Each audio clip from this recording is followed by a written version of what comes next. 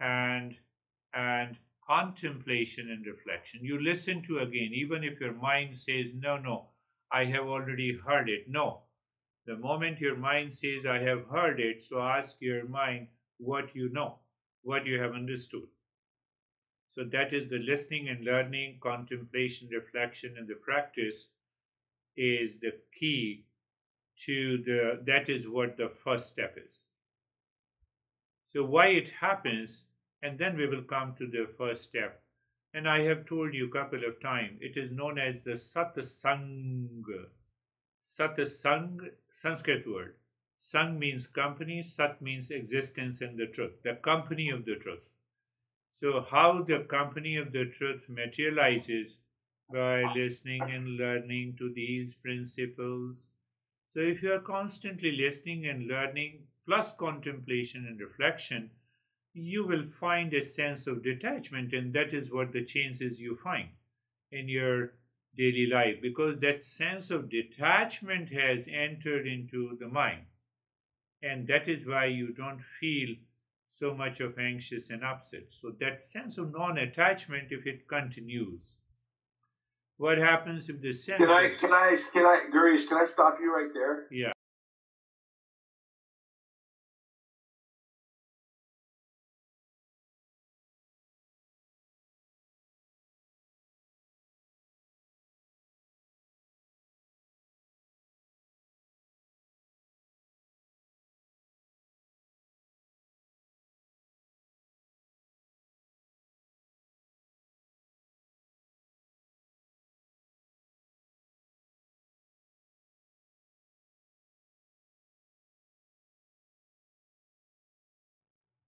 If we are really detached, we are happy.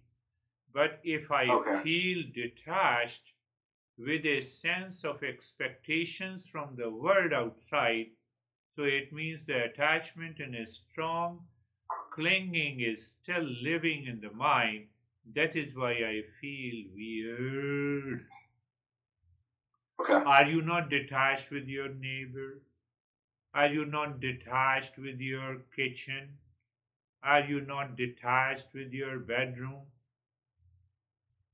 But if I have a sense of expectations with the people, with the situation, with the thing and event that is living inside, deeper inside my mind, then I will definitely feel weird.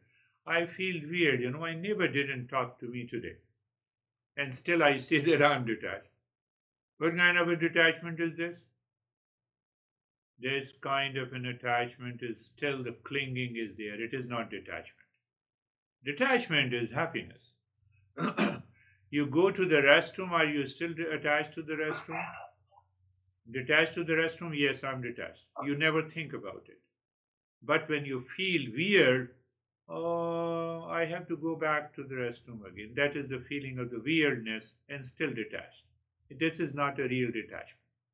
So it means a lot of impressions are still working in the mind.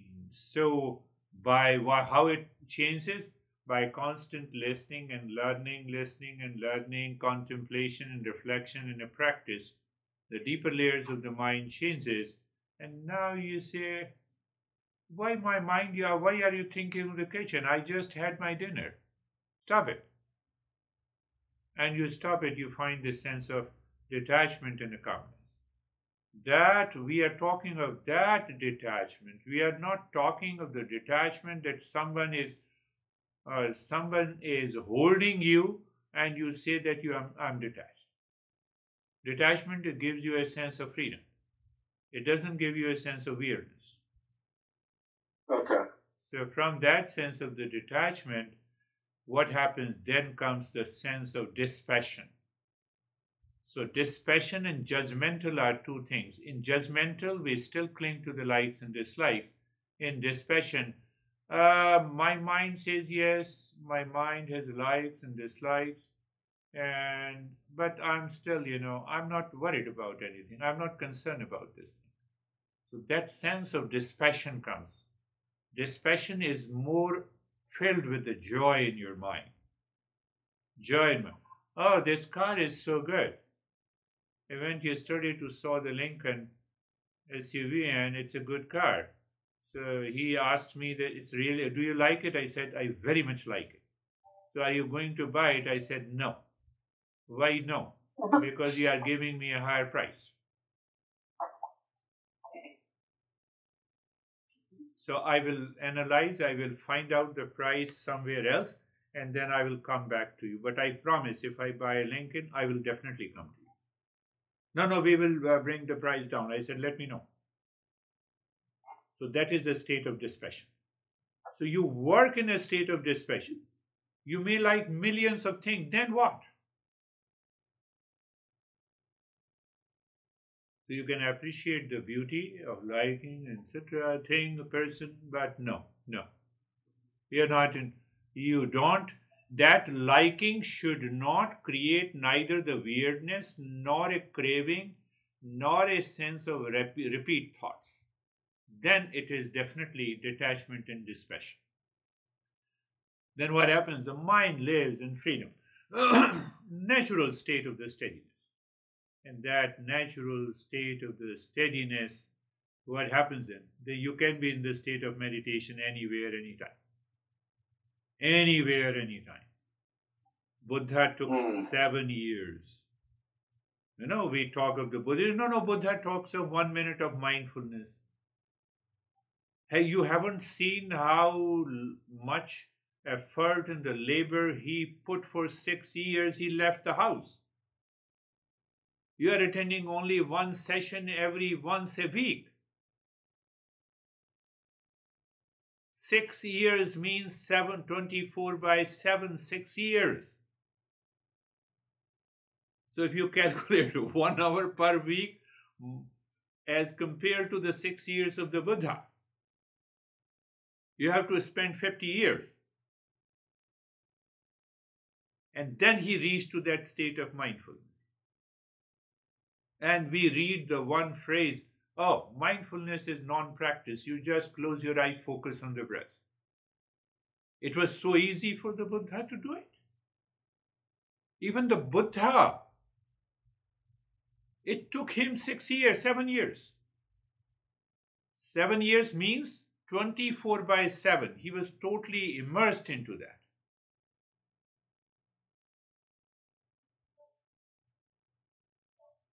And we say, no, just 5 minutes.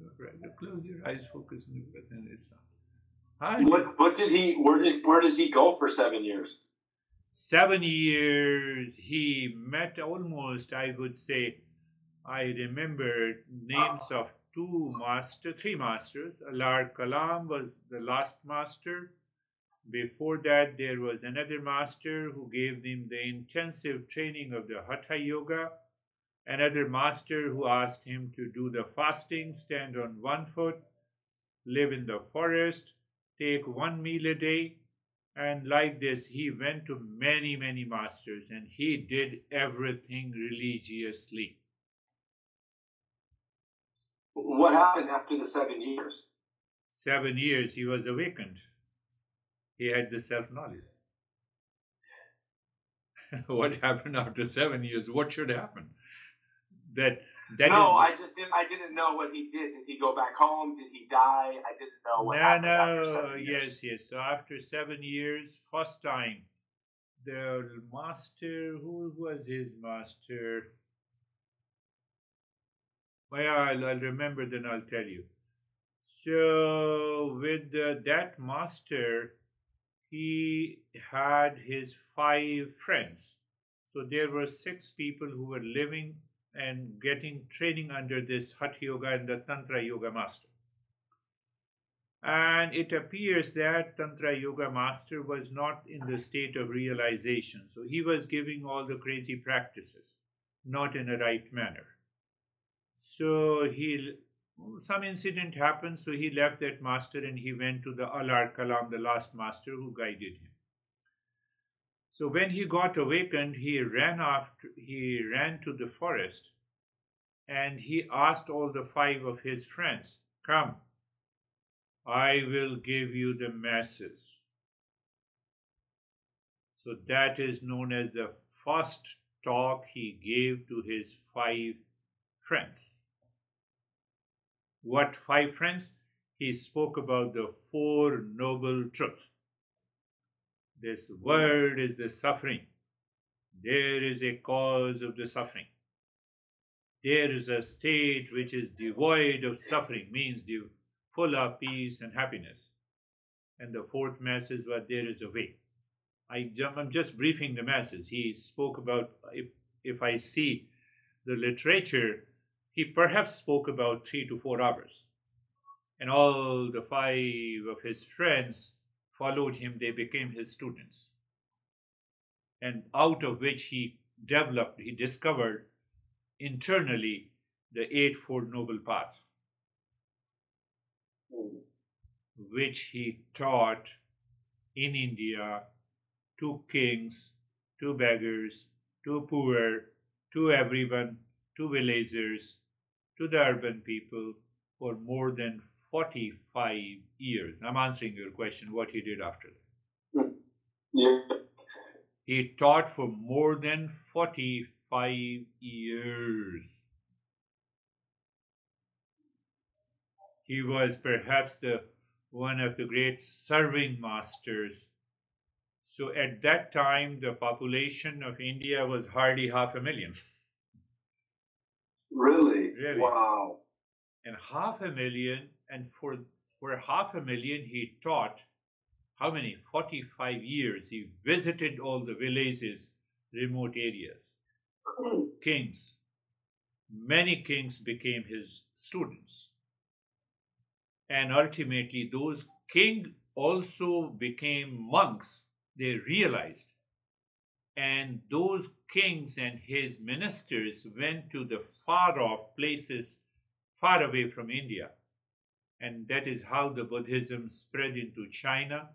From China, it went into Japan, Indonesia, Malaysia, Myanmar, Burma, and all the Southeast Asian, Sri Lanka, Southeast Asian country. Those kings became the monk because he taught for 45 years. So that is what he did for 45 years. Come back to our topic. Leave this. What Buddha did, it is none of our business. Just we have. Well, I do want to ask one thing.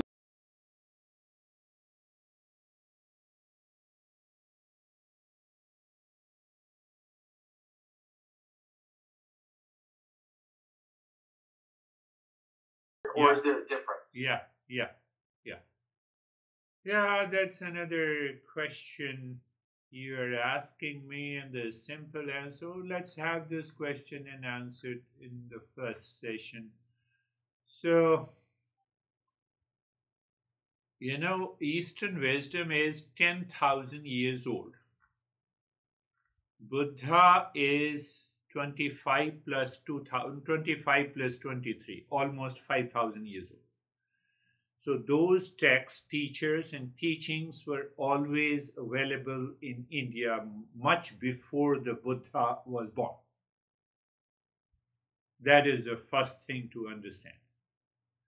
Now, I explain these principles based on my understanding, my realization, based on my teachings of my master.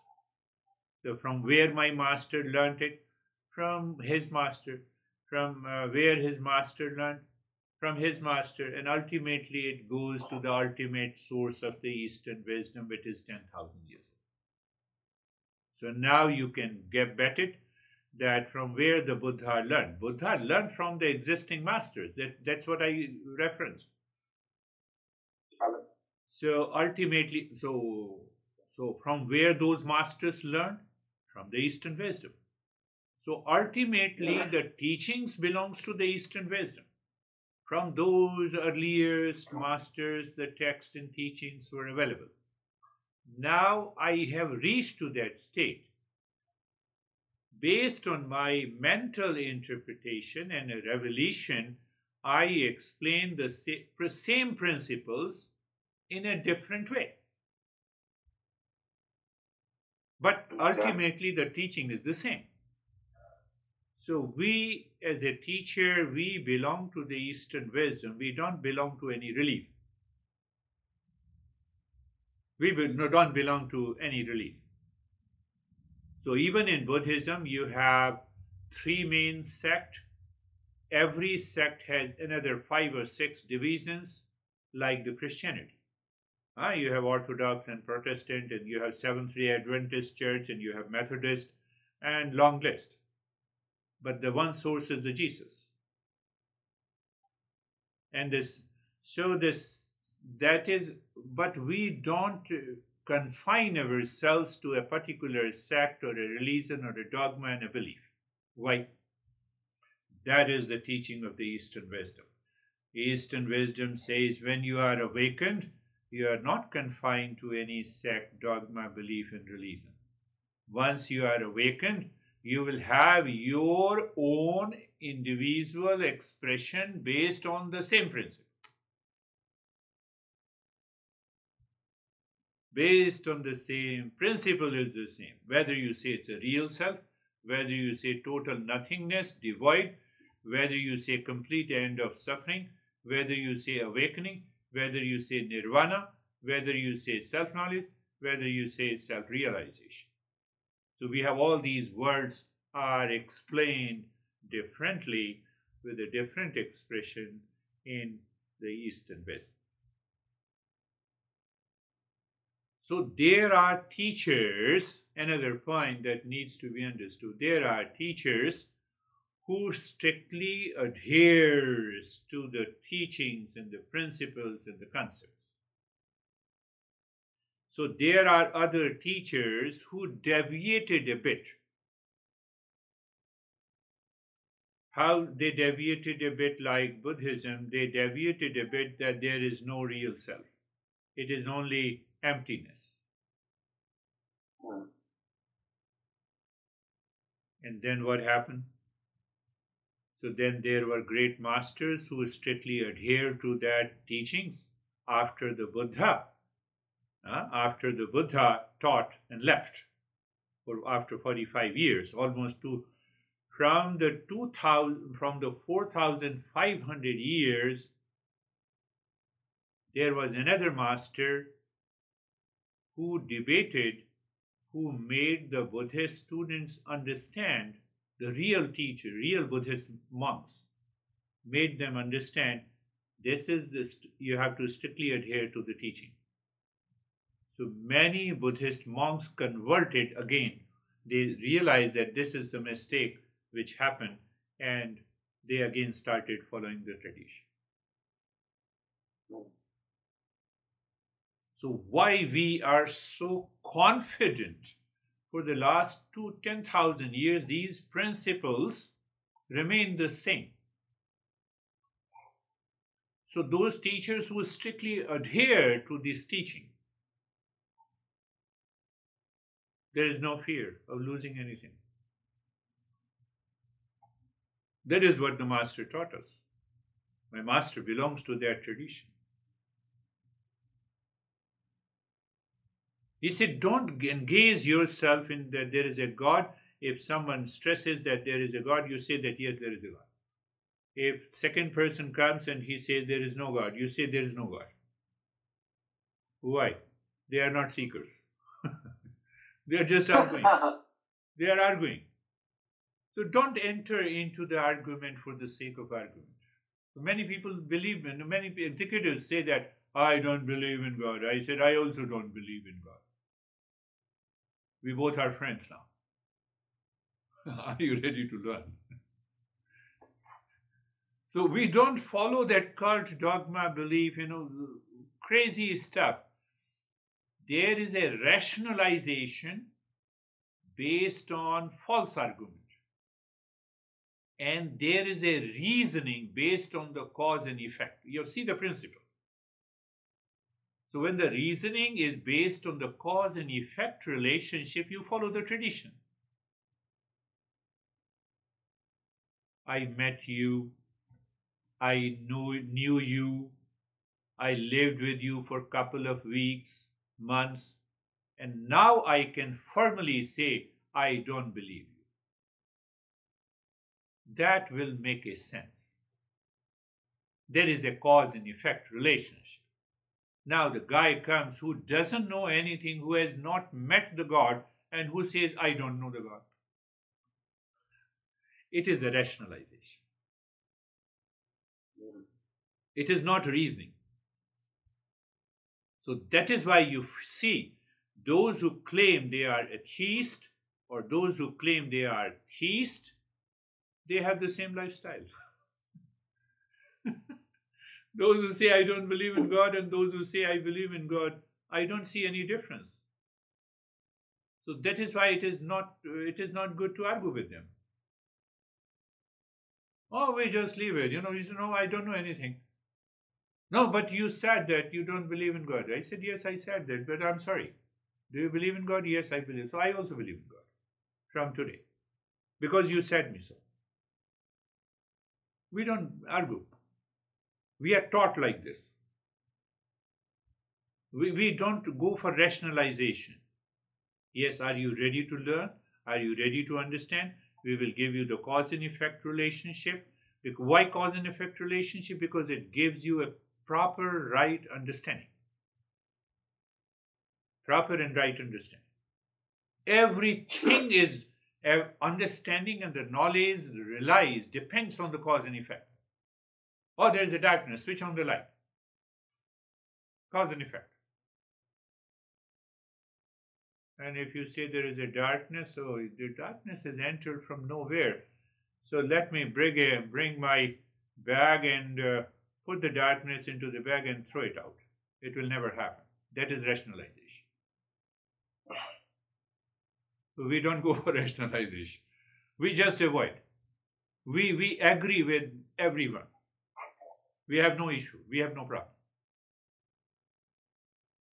We have no problem. We don't fight with those people. We are taught to follow the right path.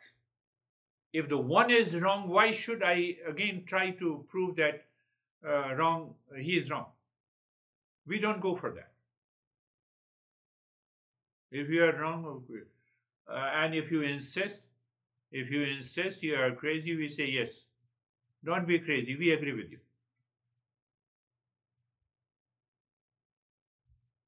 But why do you say that if it's not true? Why say if you are speaking a lie, how can I convert your lie into the truth? So I can only use your lie to get rid of that lie. Okay. We are taught reasoning. We are not taught rationalization. That's what I have been talking to you. No, I know. We are taught how to reason and reason with the right logic. If person reasons with the wrong logic, there cannot be any answer. I gave an example. I lived with you for a couple of weeks and months, and now I come home and I say, now I believe you. Why? I experienced. Now a guy who neither knows the God exists nor he knows the God does not exist, and who comes and says, I don't believe in. It's a wrong logic. So the wrong logic has to be merged with the wrong logic only. You cannot have a right logic over the wrong one. It will never, you cannot solve the problem. Sure. So you cannot say that I spoke a lie. No, why should I speak a lie? You say I don't believe in God. Have you seen the God? No, I know it. So I also don't believe in God. I follow him. The rationalization stops. At least we both live in peace. Rationalization causes the worries. Rationalization causes the anxiety, duality, and a conflict. Reasoning does not cause any problem because you follow the cause and effect relationship. You have an understanding. So there was a person There was a person in the 8th century, 7th century, yeah, whose name was Mandan Mishra, who hailed from my native state of Bihar.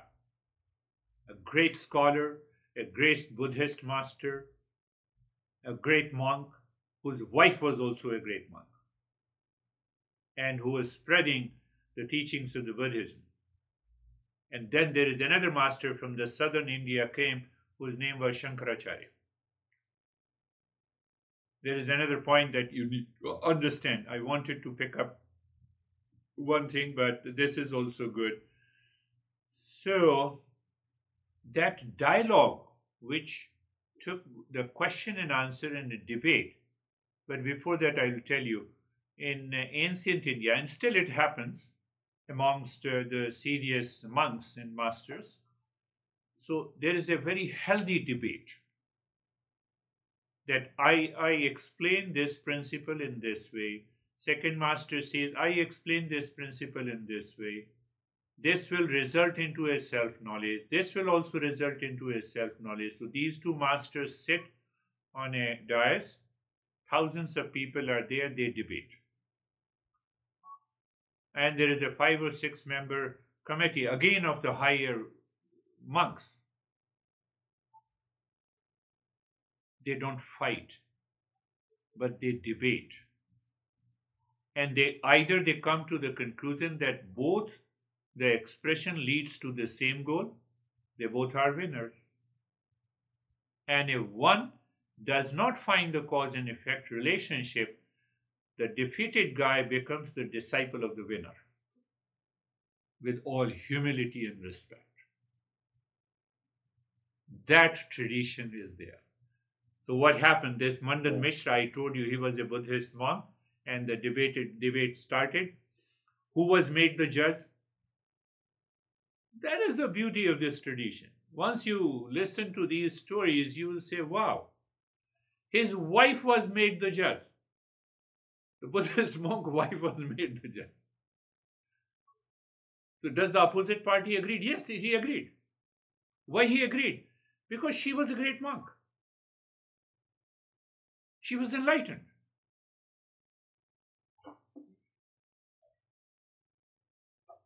And that women monk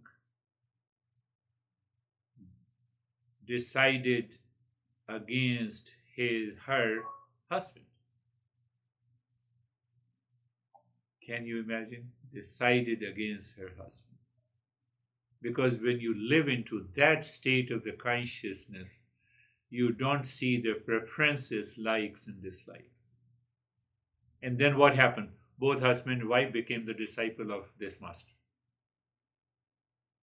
Who wrote this text? This is what we are learning. This is the summary of the Upanishads.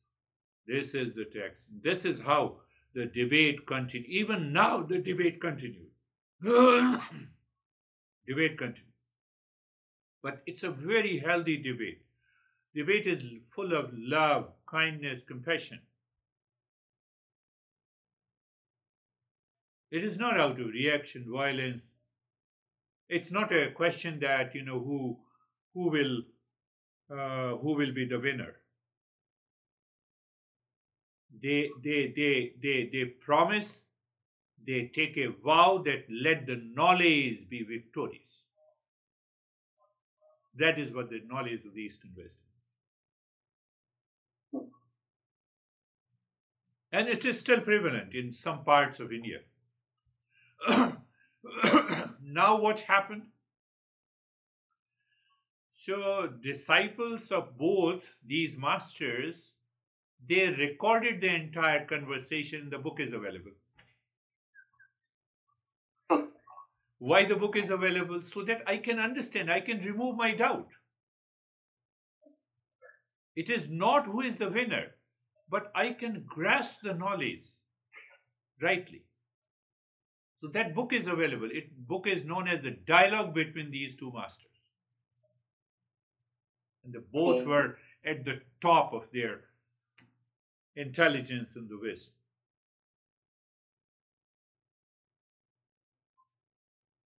So what we are listening, at the surface level, some cult, dogma, belief, that has less to do with the Eastern wisdom. It is totally independent. Knowledge does not belong to any religion, cult, dogma, person.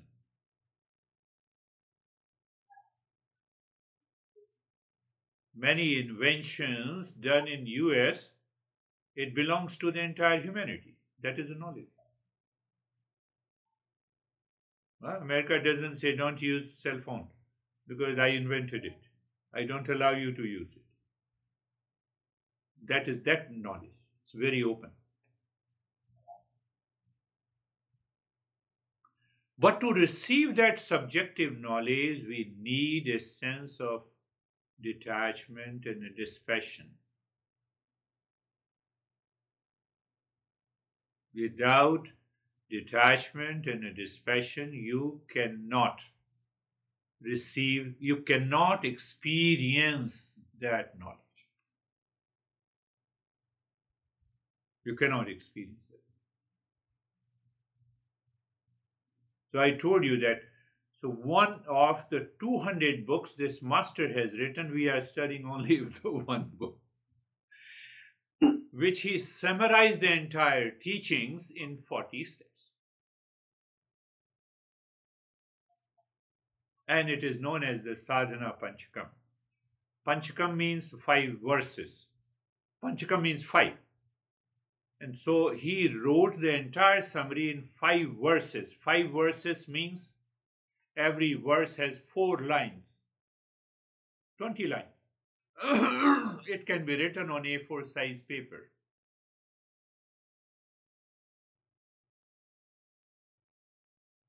Can you understand the genius of this guy who summarized everything that is written in more than 2,000 books only in 20 verses? That is his genius.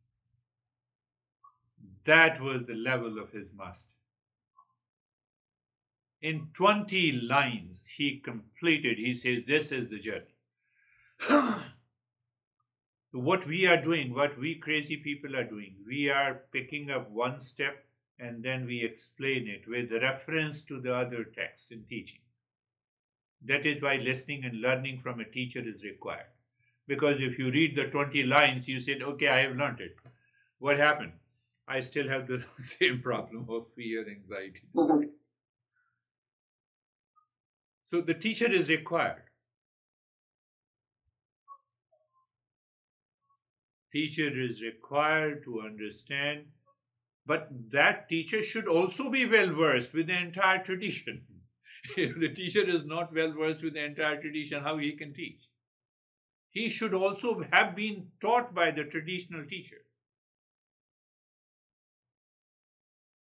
So now you see the traditional teacher, it means there is a tradition continues. The knowledge tradition continues.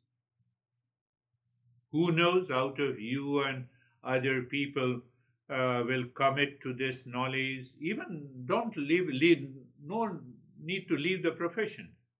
So you carry forward the same tradition. Who knows? We are not concerned that who carry this torch further. Why? That knowledge is absolute knowledge that will remain ever existent. My master used to say, I need only one person who understands and grasps this knowledge. He will carry forward. I don't need 5,000 followers. Once you are settled into that knowledge, you don't worry about it. You go on explaining, you go on teaching and passing on this knowledge to the people. Who knows who becomes the committed to this knowledge and carry forward that knowledge? Who understands the essence of this?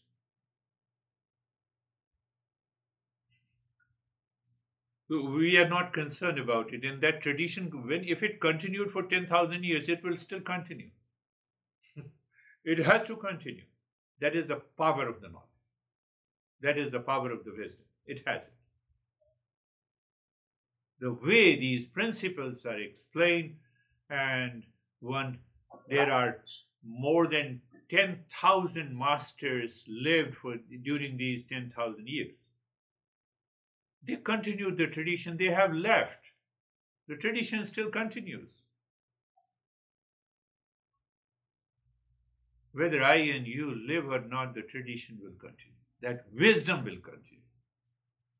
And that wisdom is free from the cult, dogma, belief, conditioning, ignorance. It's pure knowledge. So that's why we don't enter into the argument with, Buddhism and the cult and the dogma, belief and the religion. No. They are at the surface level. We respect everyone. I used to go to Methodist Church in New Jersey. That lady always loved me, that priest, and what you say, the priest. And she said, no, you have to come and talk. And then I used to go to Quakers. I remember. Quakers. Are you aware of the Quakers? No, it's quick. Quakers is another sect of Christianity. And they loved me so much. And I said, I'm only talking about the peace and happiness. I only talk about the God, minus any label. And they loved it. And then I went to Seventh-day Adventist Church.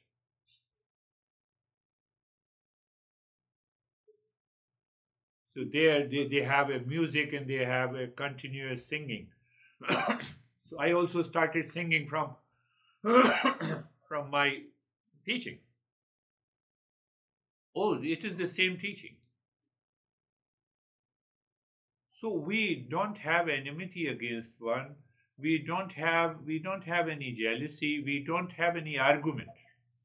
We say understand it, realize it. That is more important.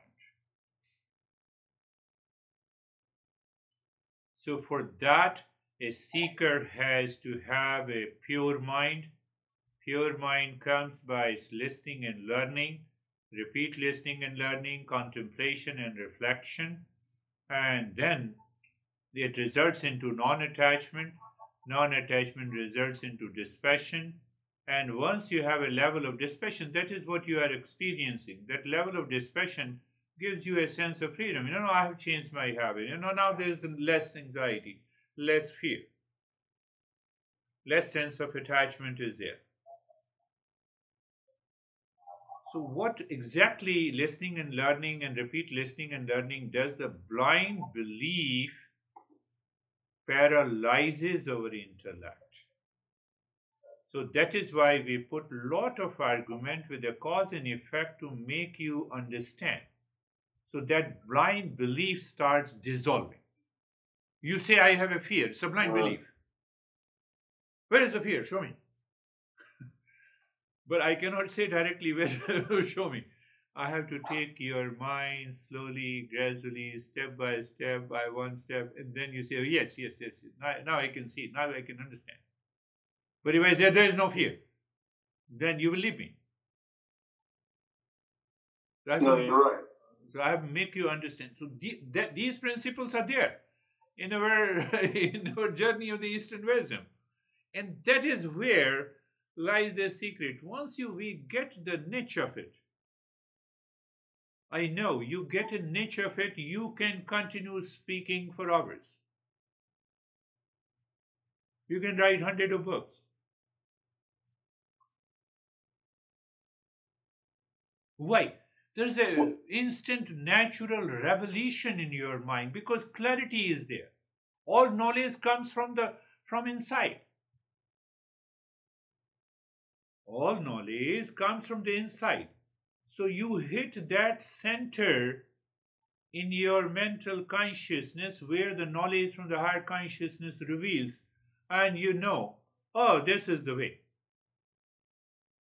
But to reach to that state, we have to digest and assimilate the knowledge.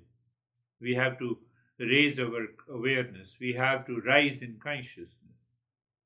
And that can only happen when we contemplate and reflect, when we practice meditation all the time.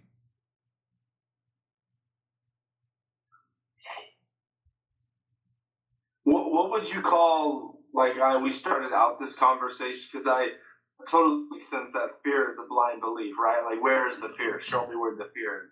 What would you call, like, when I say sometimes my body feels anxious or uncomfortable? Like, where is that still coming from a thought? And is a thought about how I'm feeling. You have 5 sensations which you label and claim that you have anxiety. Without thought, you cannot label any sensation as an anxiety.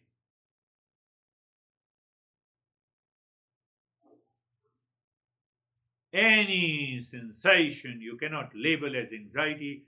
You cannot label. So the moment you label, it is a thought. So there are 2 things. One is emotion,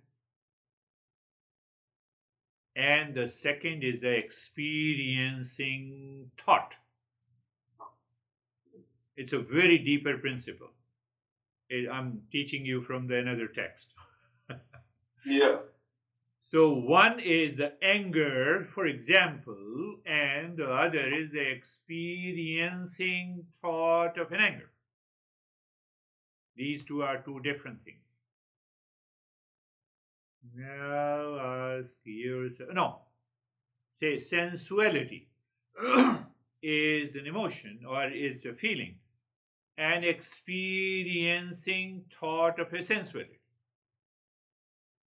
So emotion and the experiencing thought of that emotion both takes place in the mind.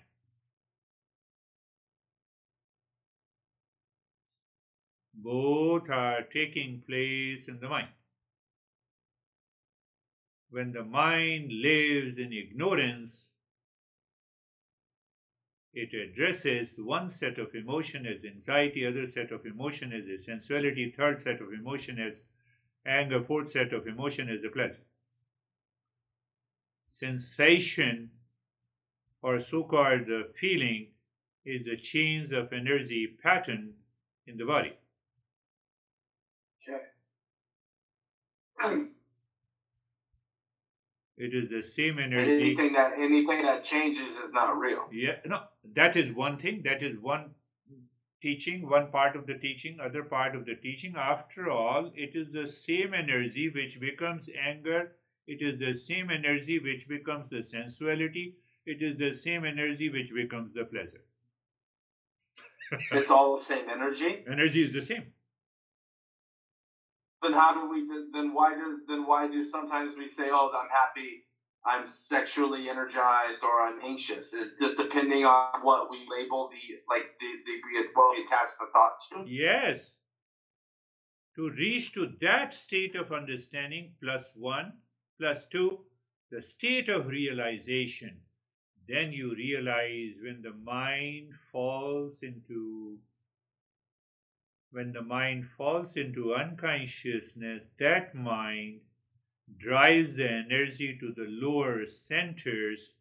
We have a fear center, we have a center of the sensuality or the sex. When the same mind with the energy rises up, reaches here or here, it becomes the experience of the peace and happiness. It is the same battery. It is the same electric battery that charges your smartphone. It is the same electricity that runs your AC. Outer form is different. Then what? Energy is the same. Why you label the energy is different? Energy is the same. Current is the same. Right. I didn't even think about that. So energy goes down. Why it goes down? Because of the impurity of the mind. Why there is impurity of the mind? The mind is saying, I will have a permanent happiness in this sexual activity, where it is not. That is ignorance. So you are driving your mind there, you are driving your energy there, and every time you are frustrated, then you go for what you go for? I don't remember. Those pills? What are those pills? I don't know. What pills? Now, pills to energize your sexual activity. Oh, Viagra. So now, why you are dependent on Viagra? You are dependent on the energy that you are now. Your mind is bent upon to drive that energy into the lower consciousness. Do it. Do it. Nothing is going to happen. We say that happiness radiates like a fragrance all the time. Condition, you have to lift your mind to the higher state of the consciousness, where the mind drops emotion, one factor in the mind, plus experiencing thought of the emotion. So what happens? You reach to the state of silence. Out of that silence reveals that happiness. And first time you recognize, oh, happiness is my essential nature. Now you have recognized, you have realized, you have experienced that happiness is my essential nature. What happens to now your sensuality and your sexual energy? The mind is not going there. Mind says there is no comparison between a penny and $1 billion. I'm expressing in my own way. Penny is sensuality. $1 billion. Oh, it's an unlimited source of the happiness. I'll be tired by doing the sexual activity. Every time I have experienced it, and I'm experiencing that happiness without getting tired. So that is the answer of another question that you might have in your mind. Yeah. Who cares? Who cares the penny? The ignorant one. Ignorant one. So but to reach to that state, it is such a, I am earning a penny every month, for example, and I have a dream of earning $1 billion. So I have to bridge the gap of my effort, of my direction, of my practices. If I don't do the practice, if I don't listen and learn and contemplate and reflect on these principles, so I will remain confined to a penny. I will ask the wrong question. What is the wrong question? Will I not go for this sex after I am awakened? First you awaken. Simple answer. First you awaken. And then I tell a lot of people, first you awaken, then they say you did not answer my question. So your mind is already obsessed with that penny. What should I say? You are not in a sense of detachment. You are not in a state of dispassion. So you are asking a wrong question to a wrong guy. Wrong guy means that you should go to those people who are expert in this sex matter. They will answer your question. But no, we don't answer openly, but we answer indirectly. Okay, you will have it. You still have it. There is no problem. After awakening, your organs, sex organs do not disappear. We answer totally in a different way. We answer. So sometimes we have a serious seekers and they ask these questions. We say, no, your organs will continue to exist. You need not to worry. First be concerned about the reaching to the higher state of the consciousness, then see what happens. Because when you reach the higher state of consciousness, you won't even be asking the questions. You will not be asking those questions. So you're asking those questions in ignorance because of the impurity of the mind, because you are already obsessed with it. You are trying to rationalize it. You are not putting a right reasoning. You are not looking at the permanent happiness versus the pleasure. So we have many concepts, and that's how we start teaching based on the temperament of an individual. We start teaching those things, and that is why it takes a time. Yeah. So another master says that first thing that you have to take over all the modifications of your mind. What is the modification? The thought process. Every time the mind has a thought, mind is modified. So that thought pertains to an object of the world outside. So mind is objectified. The mind continues to live in the world outside. So as long as the mind continues to live outside because of the modifications of the mind, you cannot reach to that treasure.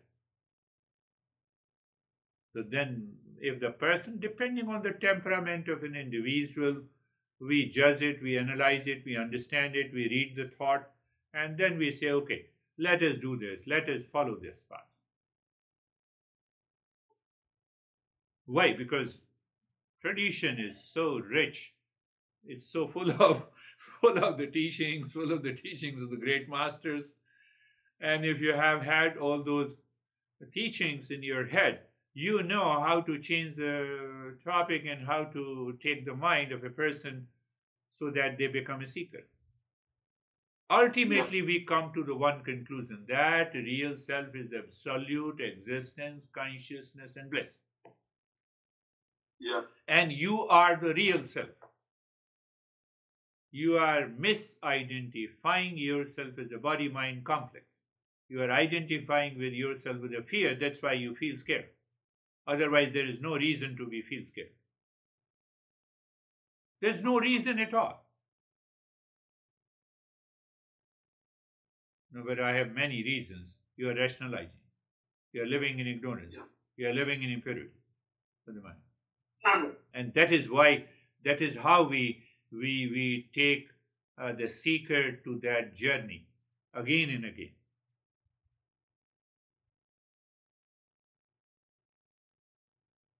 We are not saying that you leave your profession, you leave what you are doing, you keep on doing what you are doing. Buddha left the kingdom for 7 years, and he said there is no need to leave the kingdom. But he left the kingdom, and so he was totally committed to the journey. Yeah. So without leaving anything, what you are doing, you should be committed to the journey. So you are a Buddha. You see I am committed. So you're seeing the reasoning and the logic. So every master says no need to go to the Himalayas, stand on one foot, do the fasting, but understand. Understanding is very important. And reflection, and followed by the practice. Why you practice? Because you get rid of those impurities of the mind. They should not be repeated. And when mind is not repeating any impurity, then you are already awakened. Why? You are the real self. At present, all these thoughts of anxiety, fear have made their houses in the mind. Now all those houses are destroyed. What is left? The real self cannot be destroyed. So the real self will be replaced naturally. Girish, I have to jump on a Make-A-Wish call right now from a volunteer.